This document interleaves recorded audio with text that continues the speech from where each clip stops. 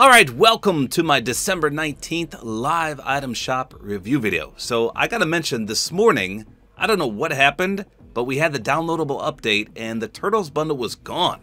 The only thing you could purchase was April O'Neil and her bundle, and then these two items right here. That was it. Everything else was completely gone.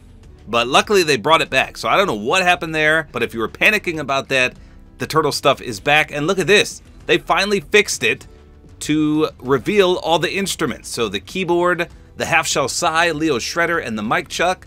Unfortunately though, they're expensive. $1,500 for each and every single one. That is 6,000 V-Bucks if you want them all. To me, it's not worth it because you can barely see these in the festival mode, and it's not really worth having in Battle Royale either. They look cool, but 1,500? No, I'd say 200. Moving on, we still have all the cars in the shop. Nothing has changed there.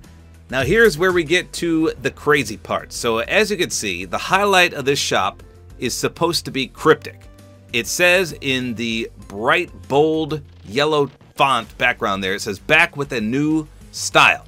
And you click in here, and he doesn't have a new style. He's got the orange style, which he had since I can't remember when, and the default. So what are they talking about? Well, first of all, here's his Lego style.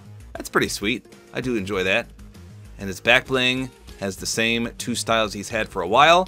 First of all, it was in the news tab, but they took it out. There's no longer a reference to the cryptic skin. So we have to go to the official Fortnite Twitter to understand what happened here. So the official Fortnite Twitter account posted this. They said, mysterious and cryptic back to buy in the shop with an all new style. And look what they posted. This image right here. This is the brand new cryptic skin, but number one, it's not a style to this cryptic skin. It's its own skin. And number two, it's a PlayStation exclusive item. So if I come to my locker here, I can just prove that to you real quick. If we type in cryptic, you're gonna see that I have both of them. Well, actually there's more than two, but here's the default one that's in the item shop right now. And here's the brand new one. It's called Sub-Zero Cryptic. I did a video on this because it's the exclusive PlayStation Plus Celebration Pack skin. So they advertised this as being in the item shop as a new style to this guy. And clearly that's not right. But like I said, it was also advertised in the tabs for the news. So about 45 minutes later, they tweeted this out. If you saw our previous tweet, no, you didn't, LOL. It was so cryptic, we got our cryptics mixed up, our bad. Here's the correct style available to purchase in the shop. So they messed up. They advertised the PlayStation Plus exclusive skin as being a new style for this skin, and it's not. They removed the tweet, they removed the news feed, but it looks like they forgot to remove the back with the new style tab up top there. So just all around confusing. So you can't buy that skin, it's for PlayStation people only. Then we got Billy Bounce, Signature Shuffle, the Breakfast Club emote, one of my favorites in the game.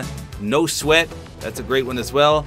The Neon Glow bundle is still here. Manic, Scorpion, Bracer, Shadow Enforcer, Electro Swing, Dance Therapy. These have all been in the shop multiple times recently, but two Jonesy skins return and bundles. So we get not one Jonesy, but two. Cozy Jonesy and Cozy Knit Jonesy. Let's take a look at the Lego versions as well. So he's only 800.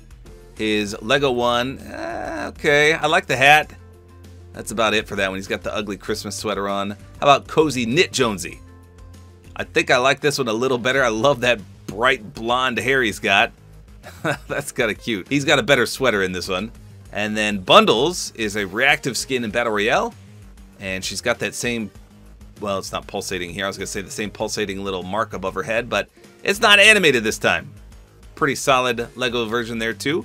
Yule Breaker's still there. The Jujutsu Kaisen stuff also still here. Future War stuff, that's Terminator. And Rick and Morty came back again? They just got removed and they're back. What are the item shop people doing? Mr. Meeseeks, Queen Summer, yeah, that's strange. So this whole shop has been a bizarre, crazy adventure. And the gear for festival still here with the weekend and all the jam tracks, nothing new, nothing removed. So again, turtle stuff got removed, now it's back, and the whole ordeal with the cryptic skin, crazy. There you go. That's all there is to it. Hopefully you guys enjoyed this video. Like is always appreciated. And don't forget to use my Support-A-Creator Code, which is tabortime.